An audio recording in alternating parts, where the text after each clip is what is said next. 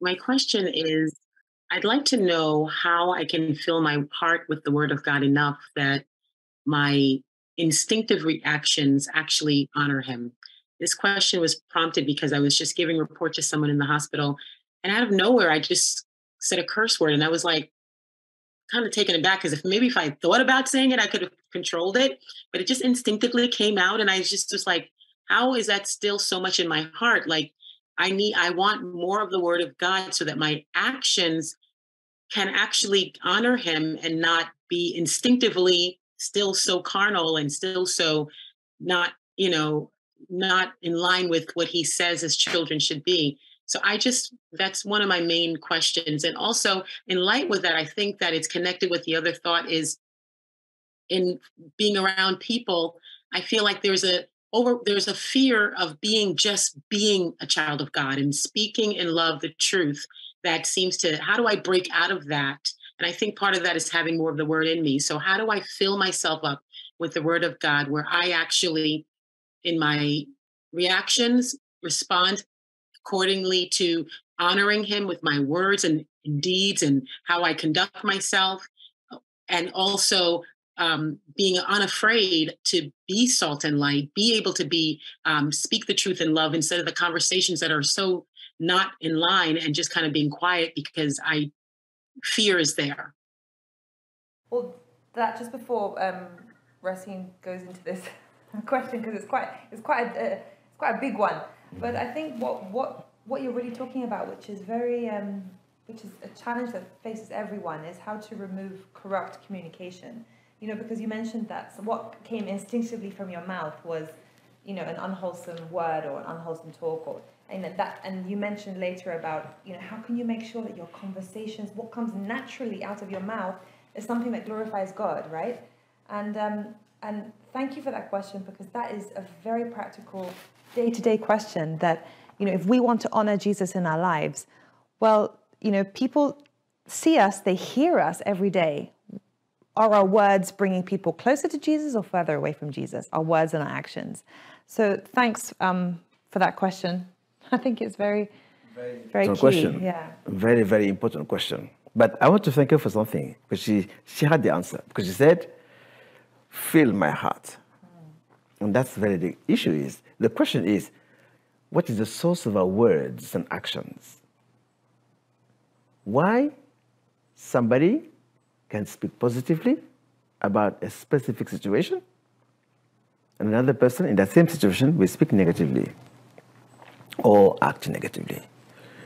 Let's first go to the root cause of what causes us to speak negatively, what causes us to act negatively. Let's start first with what Jesus said. Jesus gave it a clue. Let's go to the book of Ephesians chapter 4, verse 17 to 19. I want to read quickly. Ephesians chapter 4, from verse 17. The recommendation of Paul, it says. Yes, he said, I'm reading from the New King James. For I say therefore and testify in the Lord that you should no longer walk as the rest of the Gentiles walk, in the futility of their mind. Now, why did he say that? Let's listen to the next verse following. He said, having their understanding darkened. Why? Because alienated, separated from the life of God. Because of the ignorance that is in them. Let's decode those three words. Number one, so why are they walking in the futility of their thinking? Number one, because they have lack of understanding. Their understanding is darkened. Their consciousness is darkened. Why is it darkened? Because they are separated from the life of Christ, the life of the Holy Spirit, the light of light. Why? Because of the ignorance that is in them. Because of the blindness of their hearts. And that's why we have to be very careful. When the heart is blind, when the heart is heavy, you cannot think well. You cannot speak well and act right. That's just exactly what what Satan and devils want to do. They will hit your mind with all thoughts, negative thoughts, So when you are overwhelmed by these negative thoughts and you hearken to the thoughts, you lose control and do what you're not supposed to do. In this world, we are exposed to these things. You are exposed to thoughts and things that violate your conscience every day. But you don't run away from them. You have to overcome them. And that's the promise of the Bible, that one. Negative thoughts may come to everyone. Why? Because when you are exposed to the world, as I explained to some hours ago, what you hear from people, what you see can affect your mind and affect your future actions. If you see something bad, negative, as you have experienced, immediately that will influence your thoughts. So now, if you act on that thought, if you allow that thoughts to be too big to dominate you, definitely you may act negatively. If somebody insults you, for example, you heard what you know what you hear, insult, to provoke you. That will affect your thought, affect your emotion. So if care is not taken, you can respond back to it. And that's the worst. And that's what the devil wants. He wants to provoke you to lose control and act out of character and commit the sin. That's provocation. They provoked Jesus every day with such bad words. This is Beelzebub. But Jesus kept his calm. So now the question is, how can I have the control the Holy Spirit is talking about? So when you face negative situation and you don't allow them to take over your mind and to cause you to speak back. And this happened to many homes today. Many homes, many families are affected because of words. We have to be careful of our words. Words can make and unmake. War starts with words. Love starts with words. That's what the Bible said. David prayed, Lord, set a watch upon my lips in the Psalm 19. My tongue, control today. Help me to evaluate its thought and guide each word I speak. Now, what is the cause of negative thoughts or negative actions? Now we go back to what Jesus said in Matthew chapter 12, verse 34. The Lord gives clearly a clue. Matthew chapter 12. Go back to Matthew chapter 12 from verse 34. Let's listen to the Lord what he says. Yes. Jesus said to them, brood of vipers, how can you being evil speak good things? For out of the abundance of the heart, the mouth speaks. The last sentence. Out of the abundance of our hearts, our mouth speaks. The heart. If somebody has a tendency to speak negatively, it's because his heart is pointed to that way. If somebody speaks positively with the faith, it's because his heart is that way. Where your treasure, where your focus is, there is your heart. That's why you have to be very careful. You can be here physically, but your body can travel to east, southeast. 1 second, by your thoughts. If you are in a conversation and you are worried about something you're thinking about, people can speak, but you don't know what they say because your spirit is far. Your attention is gone. Your focus is gone. Your focus is important. Jesus is saying it to us that one's input determines your output. What comes into your heart, what comes out of it. I continue reading, verse 35. Listen to what Jesus said. A good man, out of the good treasure of his heart, brings forth good things. And the evil man, out of the evil treasure, brings forth evil things. That's why we say, you are what is in your heart. You have to be very, very careful of our heart. Our heart is the warehouse of our words. Our heart is the source of all things. When Jesus, I told you, God looks at the heart of man. Our actions, God does not judge your actions. God judges the motivation of your actions. When Jesus looked at the situation to give right judgment, he will not look what the person has done. He will look to see the motivation behind it. What propelled the person to do this? And he gave us a clue in Matthew chapter 5, verse 28 to 29. Let me go back. Matthew chapter 5. Where is it? Thank you. Yes. Verse 28. Jesus said, "But I say to you, whoever looks at a woman in lust for her has already committed adultery with her in her heart." Jesus never judges our action on the outside, but the heart, the heart, the heart. You may see somebody doing something that seems bad on the outside, but God is looking at the motivation behind it, whether he brings judgment on the person or not. When you see somebody who is drinking alcohol, he's a drunkard, he's misbehaving. When Jesus looked at the person, the act of taking it or misbehaving is bad. But Jesus sees that person as a victim because there's an addiction. If a spirit is causing the person to do, that person needs help, needs deliverance to get himself back, because his discretion, he's overwhelmed. He loses control. He needs to be delivered. He needs to be helped. The question is, what is the state of your heart? What is the state of our heart? What is a good heart? A heart controlled by the word of God, or a heart controlled by negative things? So this means your focus is important. Where you set your heart is important. If you set your heart on things that are negative, you're exposed to bad news, bad things, definitely it will influence your heart. It will influence your thought. And if you act on it, you have a problem. So the question we answered previously showed the two kinds of man, the natural man and the spiritual man, which Paul described very well in Romans chapter 8 from verse 6. He said, "The carnally minded man sets his affection on the things of the flesh, but the spiritually minded man sets his affection on the things of above."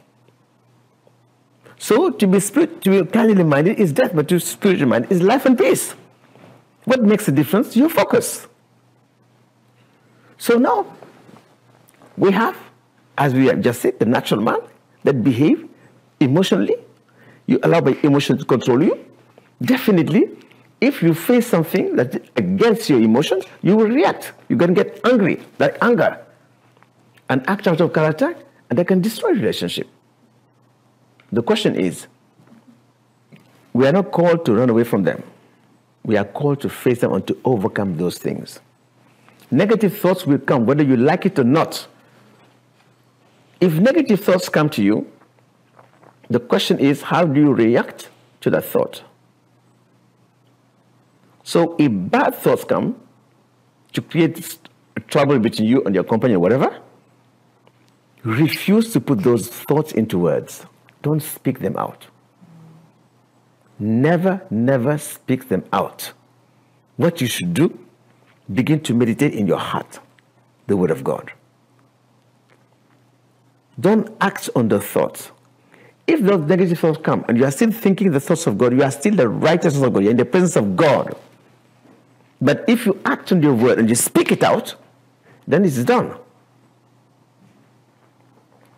Negative thoughts may come and persist to stay in your mind, in your heart, but if you resist them, if you refuse to voice them out, they will die unborn. Your mind will be renewed with the word of God. So the only way to overcome them is to renew your mind with the word of God. The spiritually minded person, his mind is renewed. He thinks the things that are pure. Philippians chapter 4 verse 8 says, whatever things are pure, whatever things are lovely, think about such thing. Mean, set your mind, your heart towards the things that are pure. That's the word of God. What can purify you from negative thoughts is to meditate the word of God. Jesus said in John 15 verse 3, you are already pure because of the word I have spoken to you. Now, there is a battle between negative and positive as long as we live on this earth. There is a battle between negative thoughts and positive thoughts as long as we live in this earth. That's why I come back to this picture I show you here. We are in the world, but we are not a part of it. As long as you're physically in this earth, you'll be exposed to things that are contrary to the word of God. Things that violate your mind, your conscience, they will happen. But you have to overcome them. How do we overcome them? By the renewal of our heart and our mind. So, what do we do now? We have the old man, the natural man, and we have the new man, that is Christ. The old man is the man that fights all the time, carnally minded. What people say affect him. He spends his time lamenting because his life is centered on how he is doing himself. What others do to him, he's comparing himself with others all the time. But the spiritually minded man, he does not measure himself by himself. His strength comes from the Lord. Whatever you say to him, he will examine it in the light of God's word. Because his strength comes from the Holy Spirit, not from man. Now, the natural man, we all know, he works controlled by his natural thoughts.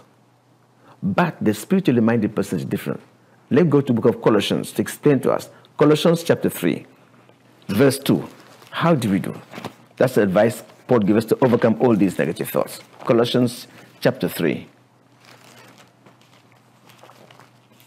Book of Colossians, yes. I said, set your mind on the things above, not on the things on the earth. That is the key. Set your mind, set your heart on the things that are from above, eternal things. And that's in the Word of God. What is pure, what is lovely, the commandment of Jesus. Read the Word of God, meditate the Word of God, apply the Word of God. When you are meditating the Word of God, it does something in your life. When you are meditating the Word of God and read the Bible, you are training yourself to speak right. Because Jesus said, out of the abundance of the heart, the mouth will speak. When the Word of God dominates your heart and dominates your mind, it will influence your action, locations, and behaviors. When you are in a negative situation or you have fight at home, please go to the Bible, go to the prayer room. Don't answer back. Take the Word of God, meditate on God's promises, that will renew your mind. God's Word will refresh your mind to think what is right in the sight of God. And then God's Spirit will give you the strength to be self-controlled, not to react negatively. You react positively.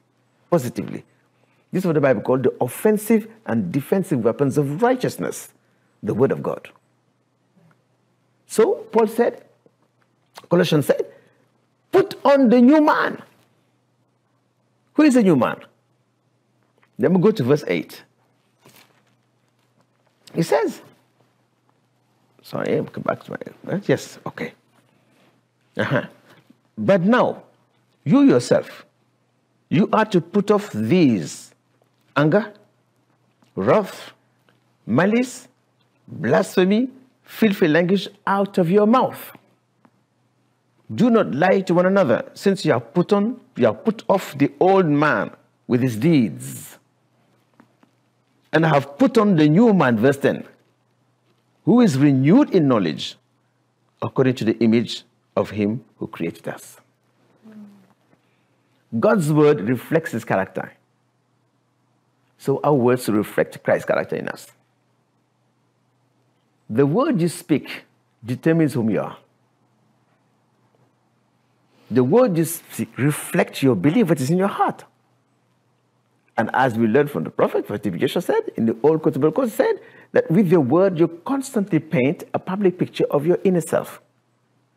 Meaning with the word you are reflecting who is inside of you, what kind of heart you possess. But we will face that. But what happened?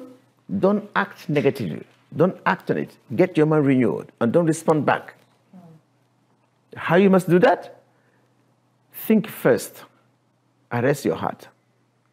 When you know that if you cannot control your situation, control your attitude. Control your mind. Arrest your thoughts first. When your heart is at peace, is at rest, and the Holy Ghost comes, you'll be able to think right and act right and do what is right in the sight of God. So, I encourage you to read Ephesians chapter 4, verse 22 to to verse 24, where Paul described the differences between the two man, the new man and the old man. So reading the Bible, controlling your meditation while reading the Bible will help you to dominate your actions and location. So if you think right, you act right. If you speak right and think right, you will act what is right. The only way to do it is to allow God's word to dominate your heart, to dominate your mouth, and to dominate your whole being. And you will speak the word of God, the word of grace, the word of truth, positive word all the time. Positive thinking through meditation, positive talking, confessing the word of life, and positive acting. God's word will renew your mind to think right, and God's spirit gives you the strength to do what is right. These are our root in God. Yeah, and I think I just want to give a personal example of that, because your question really touched me, and I just want to encourage you that you're on the right step, because the fact that you're conscious that you don't want to be saying negative words or maybe speaking too much or things that are not from God coming out of your mouth. That's the first step, because that consciousness comes from the Spirit of God. And if I can give you a personal example of this, I mean, definitely in our training for many years under Prophet T.B. Joshua, one of the things he always used to tell us is, if for example, let's say you talk too much, if that's a weakness that you have, your weakness could be anything, if your weakness is talking too much, if every day, you have that consciousness of, oh, I don't want to talk too much, I don't want to talk too much. After talking, you feel guilt, you feel, oh, I'm not condemned, I'm not supposed to say that. You start praying, you realize that it actually draws you closer to God, because every time you're more conscious that you don't want to talk too much, so you actually find yourself coming to God more. God, please forgive me, help me, strengthen me, meaning that you can't do it in your own strength. You have to depend on God. And so in that process, God's strength is made manifest in your weakness, and actually you become more conscious of your words than someone that maybe doesn't have that weakness. And then God can actually use your words to speak and bless those around you. And that's a personal example I've seen in my life. And what Racine was saying about the new man, that's what it is. It's from the inside out, being renewed in the knowledge of God. So I want to encourage you that you're on the first step, even if it might be like, oh, I keep saying these things, I keep thinking, I keep saying these things. Continue to fight it. Continue to, like Racine said, don't let that word come out. Let it die unborn. Let that thought die unborn. It will continue to take you to the feet of Jesus, wrestling with that weakness. God will see your genuine desire to change. God will come to your rescue. And then don't be surprised that weakness that you have, God will turn it into strength for his glory. Because you'll be so conscious of your words that your words will now be a blessing to those around you. So please don't run away from them. Don't run away from it. We don't run away from tests and trials. We overcome by Christ. When you say, let the person that sees you cause you to speak negatively, let him see in you something that will cause him to repent, to regret. Because when you don't respond the way they did, they will say, this woman, I did all this to you and you never responded back. Yeah? I'm expecting you to send me away, but you're helping me. That's the offensive weapon of righteousness. Love is your weapon against hatred. Humility, your weapon against humility. So, not running from them, prepare your heart, pray, and God will give the strength. When your heart is ready, instead of negative, you speak positively. Your attitude will talk. Attitude of Christ Jesus. And the person will say, hey, I'm sorry. That is it. Let your light shine. We are called to make a difference by our attitude, by our character, reflecting that Christ truly lives in us. Amen. Thank you.